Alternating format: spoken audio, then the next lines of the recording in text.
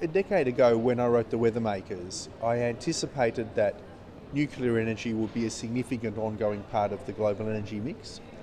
But looking back, from the current perspective, you see that that's less and less likely to be the case.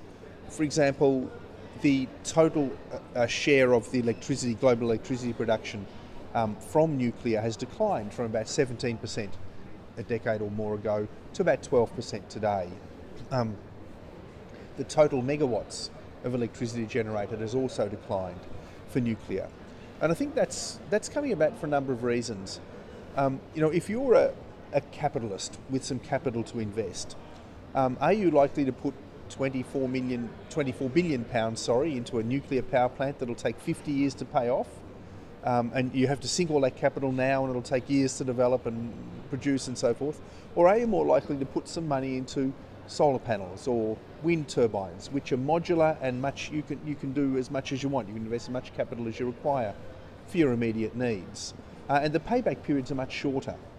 You're looking at that 50-year investment horizon for nuclear. You're making a bet that the renewables are not going to be much cheaper than what you can generate 50 years from now. So capital is increasingly reluctant to flow to nuclear power plants. It's only in countries like China that nuclear is now really being developed on a large scale. I think there's about 18 new plants being developed in China. There's one or two capitalist countries where government will put in the capital and accept the risk, such as the UK, but increasingly we're seeing the capital markets favour the renewables just because they give you a much more secure return on your capital.